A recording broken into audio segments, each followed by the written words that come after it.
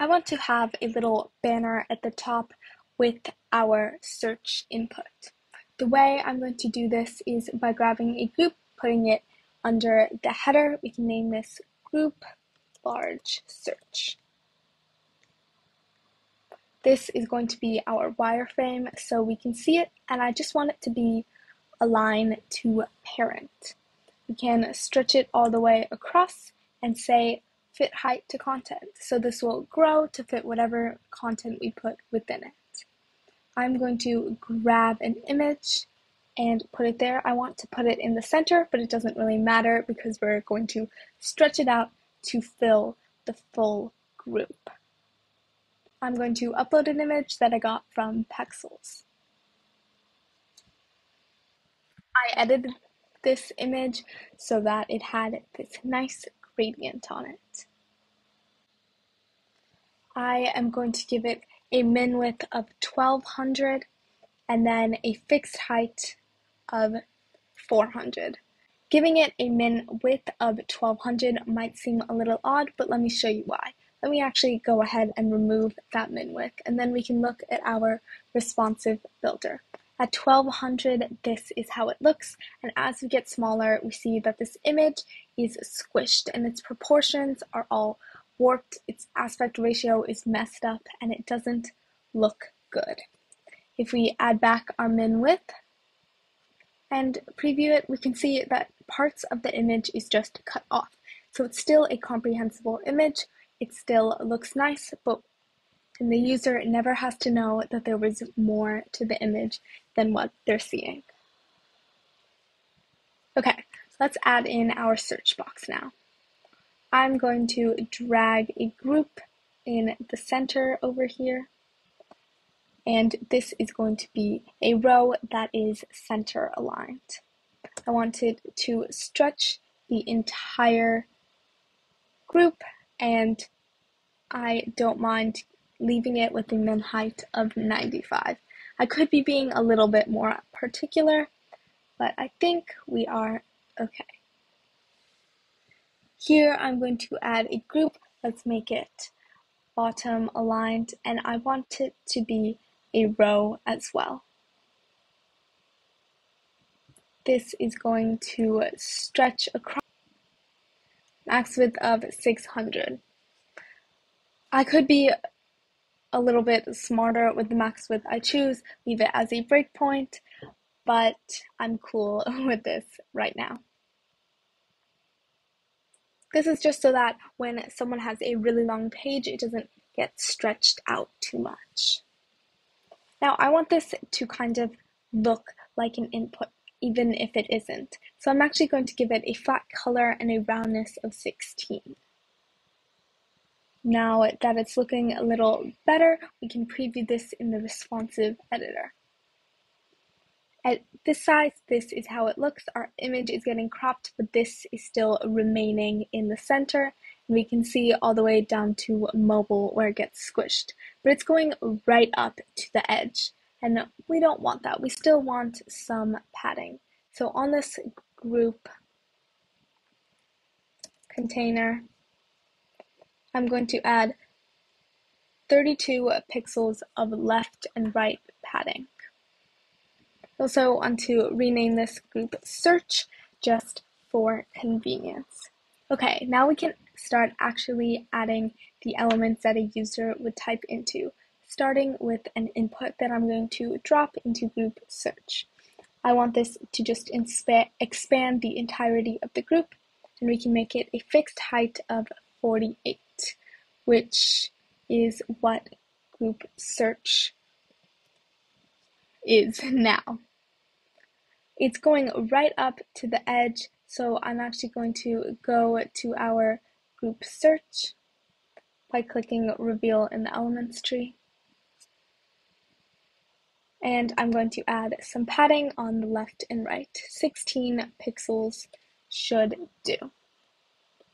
Okay, we have our input here, but we need some sort of button or icon to actually trigger the search action. So I'm going to choose this magnifying glass icon in our yellow color, align it in the center, and make it 32 by 32. Looking good. I just want to go back to our input and remove our border. So it just blends right in with our group.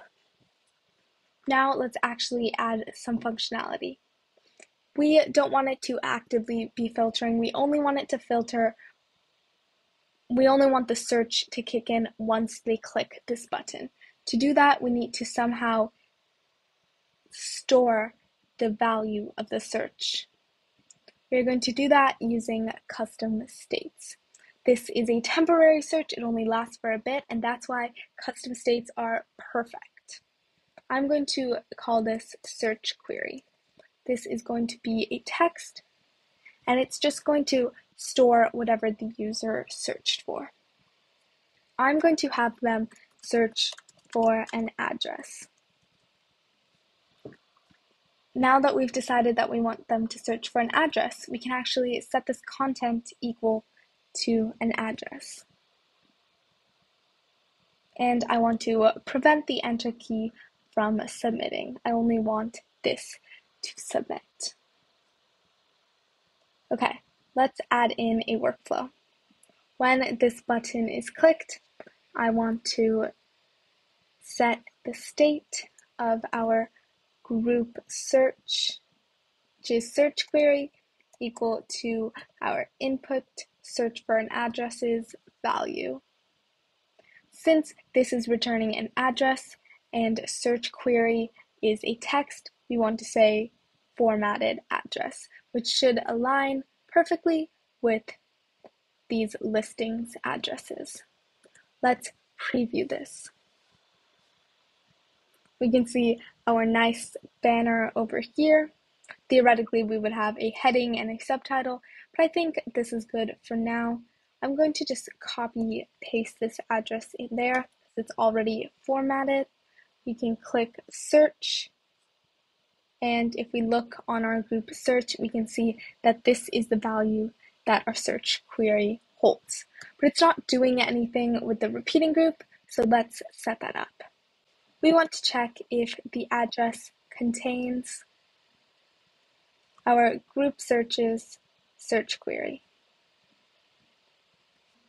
This means that the address doesn't need to be exact. They can search for a city or a street, and as long as this listing's address contains that city, for example, it will show. But if we look at it, we can see that we have a problem. Let's see why nothing is showing up. Right now, our data source is set for a search for listings where the address contains the group searches search query. But currently, we aren't searching for anything, so that search query is empty. What we need to do is go over here and click Ignore Empty Constraints. When the search query is empty, we want to pretend like this constraint on the address doesn't even exist. We can check this out, and we are seeing our listings again. I'm going to copy this address, paste it in, and that's what we see. But now I want to clear my search. I want to see all of the houses again. We need to reference our custom state to do this. We want to say when group searches search query is not empty, when there's some value, it means that something has been searched for, then this icon is not going to be this search icon, but it's actually going to be this close icon. Let's test this out. I'm going to just type in that address again, and we see it turns into an X. But this is still searching for it. This is still setting the custom state equal to that. That's not what we want. So we need to use only when conditions. Only when group searches search query is empty. When this condition is true, it looks like a magnifying glass, like a search icon, and that's when we want to set the state. Otherwise, when the search query is not empty, we want to leave the state blank, revert it to its default value, which is blank, and then we want to reset the data of our group search, which is going to clear our input.